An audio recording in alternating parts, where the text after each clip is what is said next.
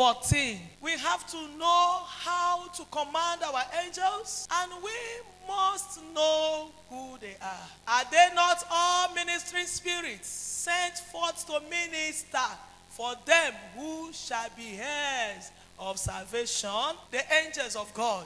They are ministering spirits of God sent to minister to us.